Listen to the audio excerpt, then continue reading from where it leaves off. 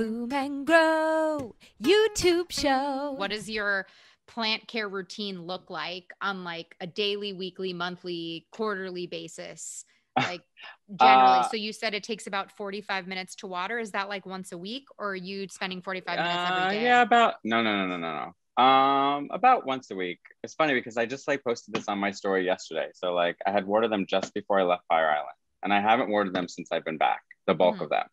And so my one tip to new plant people or to clients I work with is like, don't feel like you have to be on a strict schedule for watering. Like so many people, especially when they're new, they're like, well, they told me at the nursery I have to water every week. So I watered it Saturday. So next Saturday's here. So I have to water it again. And I'm like, no, don't feel like you're in a schedule. Like, right, test the soil, feel it by weight, do whatever you need to do. If it's dry, then water it. If not, then, don't worry about it.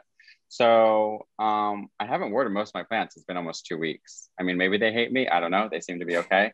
So I'll eventually get to it. I've just been kind of lazy. So about once a week, I will water them. But as I said, that's not all of them. So my succulents, I'll leave alone for a little bit longer. It's just like most of the aroids that I'll make sure that I water about every week. Daily, I'm kind of just like checking in on them to make sure, that there's no pests, see if there's any growth, anything weird or anything like that. And then every once in a while, I will throw them in the shower. I find like the Stromanthe or my Maranta behind me or anything, when it gets a shower as opposed to just watering, like really seems to enjoy that. So, and it's good just to kind of get the dust off. So I try and be good about dusting the leaves at least like once a month. But it just kind of depends. And how often are you showering them, do you think? I don't shower all of them, just like kind of like the big ones, but maybe like 2 or 3 times a month. Yeah, I love that. I go in and out of phases where I take my plants in the shower. It really depends. Also, I've had so many different homes in the last year. Some showers are more accommodating than others. And I'm too scared to take them outside to hose them down because I'm scared they're going to get pests because I'm like in the middle of the woods right now. But yeah, I think it's super fun, and it feels like you're kind of recreating a real tropical rainstorm or something for them. And once again, when you have a lot of plants, showering them is a lot easier than hand wiping every single leaf. Yeah. For 3 hours, you can just stick them in the shower, and that shower is going to rinse those leaves off, which is so nice. And not only the dust, but potential pests or eggs that might be lying around the crevices, right? Yeah. I always have those. So yeah. I know. Pests it's not if, it's when, really. Yeah. You're going to get pests. And what kind. That's awesome. What about you, Tiff? So yeah, on a day-to-day basis, you know what? I am definitely one of those people that tend to be an overwaterer, but at the same time can be an underwaterer too, because I'll go on periods of neglect. I can totally relate on some of those plants. What's really great is that most of my plant collection is very forgiving, or at least I've trained them to be very forgiving because of those periods of neglect. Like I struggle with mental health issues, so sometimes it's hard for me to really get to my plants every single day. But yeah, like Paul was saying, when it comes to, a weekly routine, like it's not a set schedule in terms of watering. Get your moisture meter out, make sure that it is actually time for that watering. But those periods when I have a period of neglect when it comes to watering my plants, I'll end up having to water all 100 plus of my plants. And that takes up a good 2-3 hours of my day because of how many plants I have. I sometimes like to bottom water, which can save time and also waste time because of sometimes I have like a fungus gnat infestation, and I'll want to bottom water them just so the top layer of soil is dry. And I find that sometimes bottom watering can really help save time when it comes to just setting it in the tub of water and letting it soak up. When it comes to more of a monthly plant maintenance routine, definitely wiping down my plants. Because I went through a really bad pest infestation, I'm pretty adamant about wiping down my plants at least once a month with like a neem oil Castile soap spray.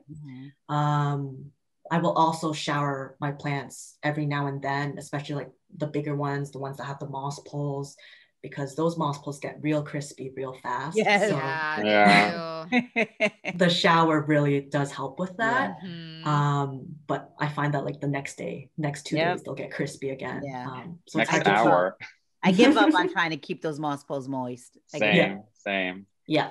I think they're a great solution for. I have a plant parent personality test, and I have these different profiles of different types of plant parent personalities. Mindful plant parents are people who want to like engage with their plants every day. Yeah. But it sounds like you and me also can overwater because you're like wanting to love on your plants too much. And I think moss poles are a fantastic solution to that because you can just water your moss pole Yeah. every hour on the hour and like you're not going to have a problem. Like go to town on that moss pole. Yeah. You'll feel like you're engaging with the plant. Yeah. But the moss, and the moss pole will be moist and it'll keep drying out no matter what you do to it, Yep.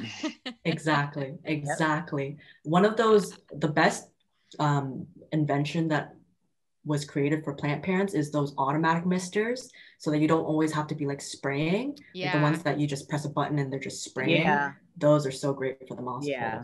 poles. But yeah, they do get crispy real fast. Yep. And then just to add to my routine, it would definitely have to be the beneficial insects that I was talking about before. Yeah. Topping those up on like a 2 to 3 month basis, just as a preventative measure, because I don't want to deal with another thrips infestation again. Yeah. I love that. Yeah, it's interesting. There's the like daily, the week, like there's the maintenance and then there's like the refresh. It sounds like both of you and Camille, I'm excited to hear what your routine is, but I know that's for me too. So Camille, similar, different? What's your experience? It is, I would say, strikingly similar to Tiffany's. I am a less is more kind of plant parent. Like my plants have to be able to survive on a little benign neglect. And in kind of like figuring out who I am as a plant parent, that has made my collection evolve. Like initially I was all about the calatheas and who they are and who I am, they just don't line up. They need way more than I have to give. So now I went from like 20 of them to I'm down to the last 4. And I think that, the last 4 are probably, if you ever want to call them easy, and I'm using the air quotes here, the rattlesnake, the peacock, the what's the other one that I have left? The fasciata, the really darker, thicker, the hardier ones. Yeah. The hardier ones. Those are the last few standing. So my plants totally have to be able to survive a real drought. Like when I go in to water them, that soil is dry. It will literally rise up, the whole block of it, when I go back to rewater it. Because there's, like social media will have you thinking like we spend all our time with these plants. I'm so busy off of the gram. So my plants just have to be able to really withstand that. And I have seasonal care. So in the summertime, they all move outside. I have a huge covered porch. Nice. And I get bugs when they're indoors. So I'm not afraid of bugs, Well, I hate them. But I mean, like pests are kind of like just par for the course with plants. So every time I'm saying I'm bringing them outside, everybody's first thing is, oh, what about bugs? When they're not outside, I'm battling spider mites or fungus gnats. So it's like, whatever. But before they come back in, I do a real aggressive, like silkwood hose down. Then it's the bonide systemics. Then, everybody's getting neemed. Some soil will be refreshed. So far, I'm knocking on wood, I haven't, brought anything crazy in from their summers outdoors. So that's my seasonal care. I think bringing plants outside for the summer is such a great idea. And I think as long as it's like totally worth it if you just do all the steps that you mentioned at the end. Like you can't bring your plants outdoors and then just bring them back inside. Right, You're asking for exactly. trouble. But You're as long, asking but it's for it. totally worth it. You know what? It's going to take a couple hours in the fall for you to spray everyone down and like make sure that, you know, Right. quarantine them when you bring them in. But for like 4 months outside on your porch Yeah. and them getting more sun and, you know, probably growing a lot more Way significantly than Yeah. indoors, it sounds like it's totally worth it. Yep. I have Hoyas that did literally nothing for Mhm. an entire year. Right. They are going crazy right now. Mm. They are putting out so much new growth. I mean, they just love it. And the summers in New York are swampy. Mhm. You know, and I live in an old Victorian with 10-foot ceilings. I cannot, no humidifier is going to tackle that dry air. There's nothing I same can boat. do, Yeah. you know, to raise the moisture in my house during the winter time. So summer, you know, they get to live their like full best lives. Mhm. So that's what, you know. I And was I about get to to water as messy as I want. I'm a mess when it comes to watering. I was about to say with Hoyas, I find that they are great for those plant parents that are more neglectful. Yeah. Just because I find that Hoyas kind of thrive on that drought period. Do you find that too, Camille? Yeah, Just because they're tropical succulents, you know, Yeah. unlike desert succulents, but they both, you know, they don't need to be watered often at all. Exactly. And I find that it even is beneficial, especially if you want to encourage blooms for Yes, Hoyas. exactly. Yeah, because it puts them into that survival mode. Yep. And they'll want to push out blooms so that they can pollinate Yeah. and survive, right? So because I went through like a 2-week no watering of my Hoyas, not on purpose, but because I was struggling mentally with my I was struggling with my mental health at that moment.